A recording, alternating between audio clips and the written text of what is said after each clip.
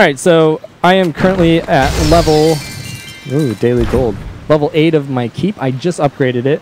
Also, if you are looking for a clan or looking for joining a game, you should join this one and join our clan.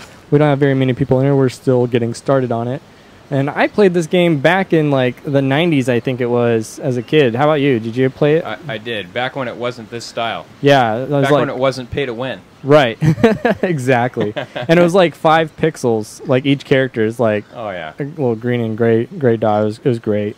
But I like the campaign on there a lot. A lot of people nowadays, they don't seem to play the campaign for some reason. It's all about the online games. Yeah, go live. You buy the game, take it out of the package, go straight to live. Anywho, go check us out. Immortal Peeps, Age of Empires, great app. Unfortunately, it's pay to play, but you can play without paying. You just have to be patient. Right, which is what we've done. Right, and I honestly think that this is like way more complex than Clash of Clans, honestly. Yeah. Like Clash of Clans, you kind of just drop your troops, and then you hope and pray they go the direction you want. Right. Even though, like on this, you can actually control where they're going. You can change after you've told them where to go somewhere. You can change that spot. So basically what I'm doing here is the best weapons of defense, I think, right here is the Trebet. So I got to say, some of the names of these weapons, I have a hard time. Like, I'll be recording a video, I'm like, oh, how do you pronounce that? Exactly. Yes. The emplacement. Right. So they have, basically, it's a giant catapult. They have a catapult here, these little ones that are called catapults, and this weird catapult. That one goes extra far. And so what I try to do is get this flamethrower guy right next to him because these guys right here will destroy it. The number 8 you see there. I don't even know what they're called. Those are like the Axemen. I don't know what they're called either, but... Yeah. Aren't they the resource guys? No. No. The resource guys are the red ones. That's they go just after the closest thing to them that is a... What is this right here? The watch signal. They'll take out the watch signal, and then they'll take out the catapults. Those are the first things that they go to automatically on their own. The yellow guys are the ones with the ladders. Yeah. Yeah, they'll jump the walls. So then also my favorite heroes that I like to use... Whoops, that's not a hero. Is Joan of Arc. She's my favorite by far. And then this guy right here, Frankenbeans, Charles Martel.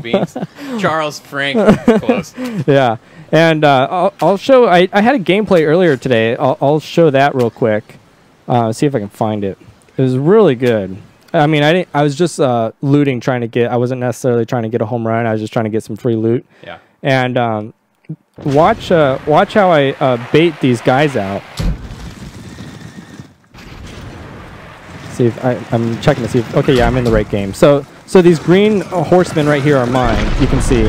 And basically I just took a loop around the entire city. I'm getting their troops. I'm going to lose most of these guys, but I don't care. I'm just trying to get all their troops out, because see, these guys down here, they have it set to defend, not attack. So they're not going to come near me until I get closer to them. So I got to get all these troops to get close enough to me. Now they're going to follow me no matter what. And then I'm just going to try to get all the way back up here. And see, they have troops up here too. And they're not coming after me until I get closer to them. So are you literally going to run the entire castle? Yep, absolutely. That's an awesome idea. So then I get all my troops into one spot. And you know what? They can't catch up to you. Right. So it's not like they're damaging you. Right. The towers will pick off one or two. But again, I don't care if all these horses die, because once they get on a real big party up here, I'm going to drop my favorite, Joan of Arc, right in the middle. And bam, you have an entire army to take out their army. Bam. Oh, they all just became mine. Oh, that's awesome. So one problem you got to look out. Yeah. And she can do that 3 times. And I'm sure after you level her up, she can do it more often. Let's slow it down real quick. So you just saw that explode, the batter horn or rammer or whatever it's called. You got to be careful with those guys, because they'll have those troops that come out from under the ground. They'll take out a catapult or the rammers really fast. So typically I try to make sure I have a swordman or an archer next to either one of them when I launch. So how did you get through the wall so fast? I didn't see what you used to break that wall. So the gate just came down that quick. Yeah, I used this guy right here, a siege ram, and he's level 5, so he hits pretty hard. Yeah. So typically what I'll do is I'll have 5 to 6 pikemen, 5 to 6 these swordmen here. Yep. And I'm sure I'm saying the names wrong. It's going to take too long to zoom in and get the proper name. 8 of these gold guys, 1 to 2 of these battering rams, depending on the mood. That changes sometimes. And then I get 6 of these long bow, not these crummy short bow arrow guys. Yeah. The kings are over here, the long ones. Yeah. Longbows, 6 of those. 6 of these heavy swordmen. There's 4 of them. They can take on a massive amount of heat. Yes, those are my favorite. They can. There's 4 of them, and they can literally just take a beating. Right. Forever. Yeah. And they actually deal a lot of damage. Their only downfall is they're very slow. Yeah. Yeah, you have to push them far ahead of them. But another thing you can do with those heavier guys is send them out towards like a catapult or one of those towers, and then the towers will be shooting at them, and then you drop a catapult, and then it takes down the tower super fast. And then so I get the two of the the catapults, trebuchets or whatever. And then these, there's several different swordmen here. You got some that are for battlemen, and then some that throw swords. My favorite though is this guy because he is level 3, but 658 damage. So they die pretty quick, but they can jump in there and light it on fire. And once the building catches on fire, it burns for a little while before it finally goes down. So right now I should have set this up for my actual typical run. Right now this is more of a, oh yeah, it is my typical, okay, good, I set it up. So just as a comparison, what's the damage per second for the knight? So that other one was 658. So I'm kind of curious what that. So the Knight Templar is 120, and that's a level 3. So how about the swordsman guys? Right. Packs of 4. Yeah, that guy. This one? No. Yeah. The one next to it. All right, this guy goes 156. Right. The guy that I like is 658. No, and then these guys right there.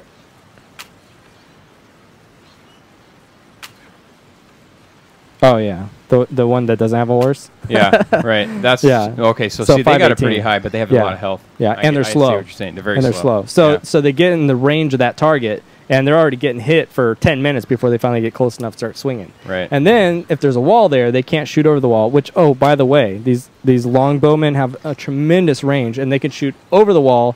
So if you're farming and they got like their farm storage or their food storage right next to that wall, you don't even have to attack it. You just hit that and then let them die, and who cares? That's awesome.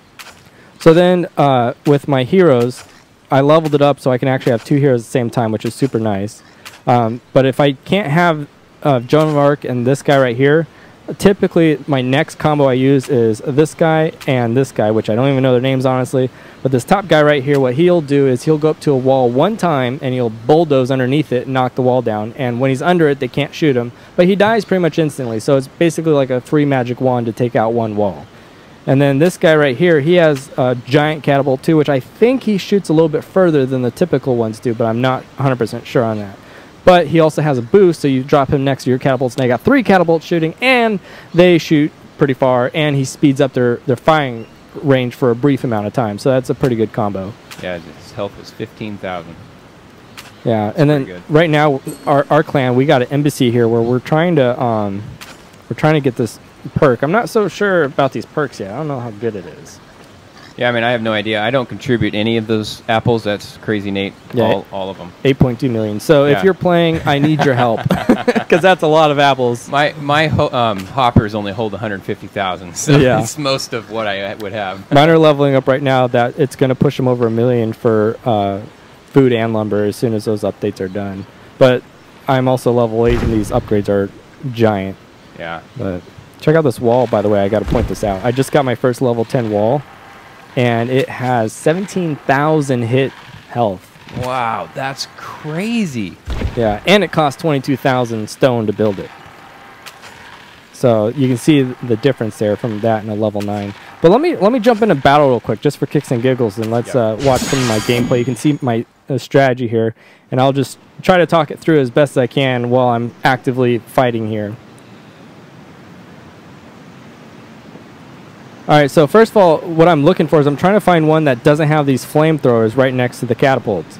And also, I like to have at least 50,000 of stone or food, whatever I'm trying to gain. I want to see at least 50,000 in that category. And this guy, he's got his catapults right next to that flamethrower, so he's going to beat me pretty good probably. But he has a lot of food. I think I'm going to, just for kicks, we're not going to spend too much time hunting for him. I'm just going to go for him. All right. And first thing is these sword throwers are going to be an issue. So we'll drop the guy there, let them start playing with that. While they're doing that, let's open up this gate. Press and hold down on the sword, drag it over, drop it in. And once he gets inside, now they can't shoot at him. He's invisible inside there. He's going to knock it down, have some fun. Oh, that's totally awesome. Once it's down, he's going to be totally exposed, though. Here comes our little horseman. So unfortunately, I don't have Joan of Arc, so I'm going to have to drop the pikemen. Get them away from that flame a little bit because they're too dumb to walk right into it. Fire hot. All right. Run away. Drop some massive sword guys. And then we're going to throw in some of these gate hopper people, whatever you call them. And then with this catapult, notice I don't let him just shoot at any random one. I'm letting him hit a corner so he can double dip. That's a good practice to get into. And then throw some casualties out in front so they can have something to pick on. And then now that that flame's gone, I'm going to set him there, let him start taking that out. I'm going to throw some knights down just in case one of those ground guys show up. Where is this guy going? He's driving the wrong way. Catapult? Yeah. Yeah, all right, drop some horsemen here and here. Let them run in. Oh, that's almost gone. I see what you mean by the double dipping. Yeah. That just 2 hits and it was out. Yeah, and so now also, once they're done clearing one area, then they can just immediately go in and start clearing the next one. So now I'm going to spray all my my yellow guys right here, and hopefully they make it far enough. My goal is that they take out at least one of these catapults here. They're going to destroy my entire group if I don't get that done. Also, we got a base right here. Keep those behind your walls because people can just drop troops in and take them out super fast. You want them to be able to keep spawning as often as possible. This guy's protected behind a wall. I don't want him to keep sending troops, so I'm going to have that kill him. That's what I was talking about, those longbows, dude. Yeah. You see that? Yeah, I see that. Yeah, so they're going to just go ahead and hit that right. And they're actually doing a really good job on the damage there. Mm-hmm. And so while we're over there, we weren't looking up here. Basically, everything got killed. Not surprised. Oh, bummer. Yeah, so the pikemen are going to hopefully take out these remaining horses. So if I was looking more analytically here, I would have gone for those 2 spawning points quicker before they had a chance to reproduce more troops. I got one more catapult here. We'll launch it right there. And hopefully we'll get a couple more points. This is a pretty bad run, honestly, but at least I got enough food to way more than break even. Yep. Yeah, it's going to cost probably 5,000 in food to rebuild all this, so I definitely gained my money back. So far you've made about 25, 23. Yeah. And then I'm going to try to let a horse run here just in case. Sometimes these reinforcements don't show up until you get close enough to them or you beat enough the base, so it's always nice to know that they can't reinforce later on when you're not looking. All right, your catapult's moving in. Yeah, I'm going to try to get him on this archer tower. I totally forgot about my battering ram, not going to lie. I'm going to let him go up there. He's not going to do much damage, but what he is going to do is he's going to take a lot of damage. Yep. And so that's going to give my guys some time to recover. And unfortunately, that long-range catapult? Yep, that long-range catapult, it just destroyed it before you had a chance. Oh, that's a bummer. Yeah, so I'm going to move these archers over here. At this point, I'm just going to consider this a total loss. So I'm just going to try to mooch some of this stone off of this before they kill me. Because we got some horsemen up there. Oh, no. Nice. So the knights took out the horsemen. But still nowhere near my 50% mark I need to hit. Obviously, you're not going to hit the main base with what troops are left. And he had a really good defense. So right now we're just, it would be nice to have a single star, but you need 50%, I'm pretty sure. Yep. Yeah. So just like Clash of Clans, I think. Yeah. 50%, and then the base gives you the other.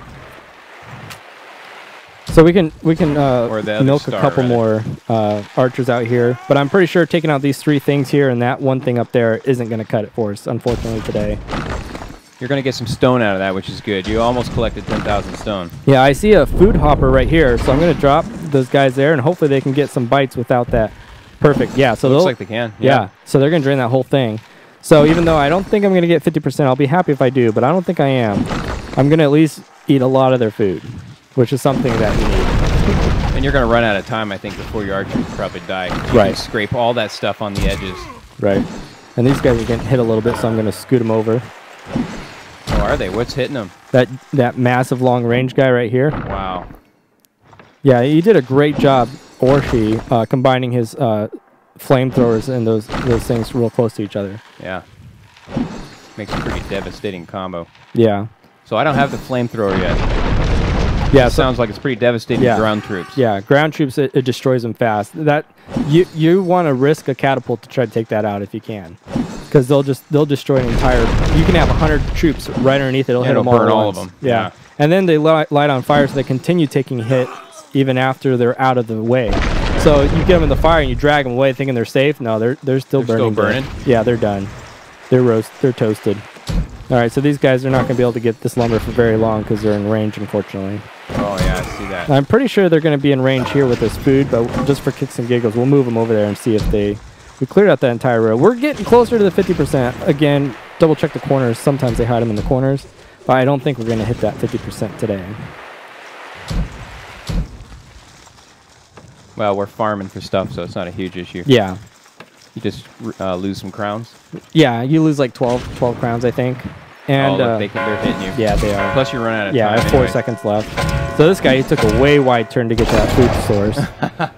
So there we go. Got like 40,000 food. That was the exciting part. 34,000 close. Yep. And what I'm excited for leveling up with this level 8 keep right here. As soon as it's done loading. There we go. Is these camps right here, and they take 900,000 food to level them up. Oh my goodness! And that gives you 1 slot. 1 slot upgrade. That's a tremendous amount of food. Yeah. That's basically your entire hopper right now. So almost 4 million food to upgrade all 4 of these bases, and it takes like 7 days to upgrade it, I think. Wow. Yeah, 7 days and 12 hours. So what I'm looking at here is I'm trying to upgrade my troops first, get as many of those as I can, and then secondly, my resources. So my lumber, my food, and my stone, max as quick as I can. And what I do with my walls basically is, so let's say, so I got 499 wood right now, 400 food.